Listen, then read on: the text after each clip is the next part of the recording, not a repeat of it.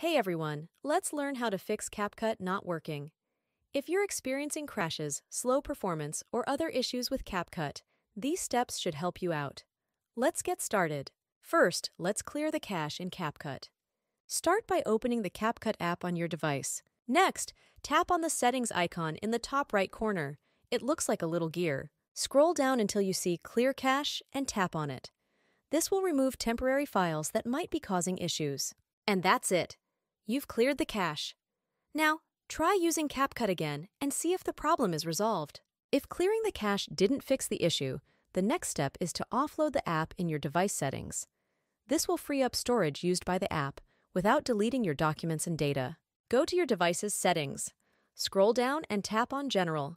Next, tap on iPhone storage or device storage on some devices. Scroll through the list of apps until you find CapCut and tap on it. Now tap Offload App.